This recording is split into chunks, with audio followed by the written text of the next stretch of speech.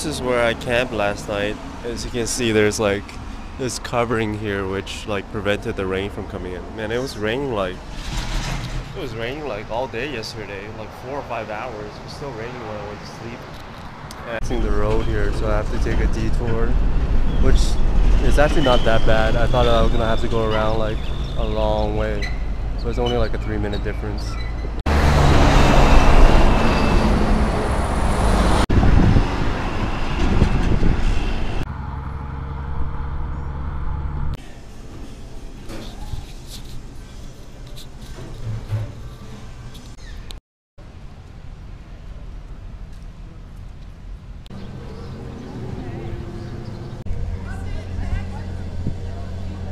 So I think I found where I'm gonna stay tonight.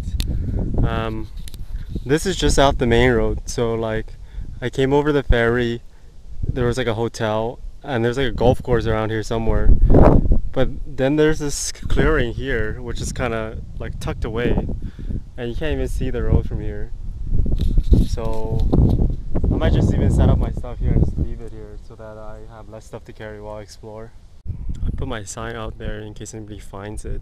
Even put my number on there so that they can contact me if it really bothers them that I'm camping here. I don't think I have any troubles. Like you can see, there's the main road, and this is a little side road that leads to like, I don't know, some engineer depot. So I don't think there's gonna be many cars coming through this way. So now I'm just trying to go to that hotel over there, see if I can sneak in, get a little bit of shower action going on and change, and then go explore the city. I walked in and they gave me everything I needed. It's awesome. I might come back here.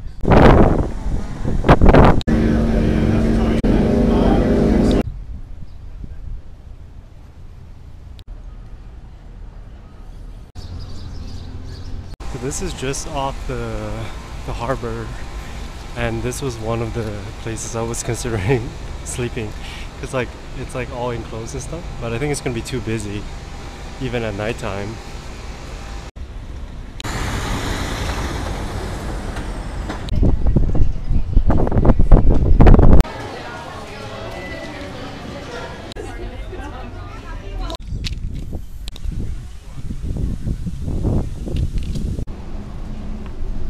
I'm sure we met way back in New York. His name is Nate.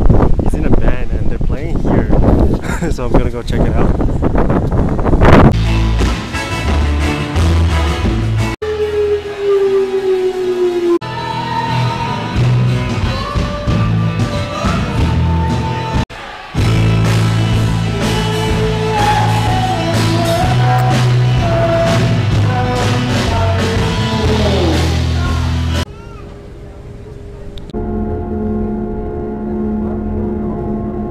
Savannah, and it was just really cool, almost too easy to get into like some of the places for free.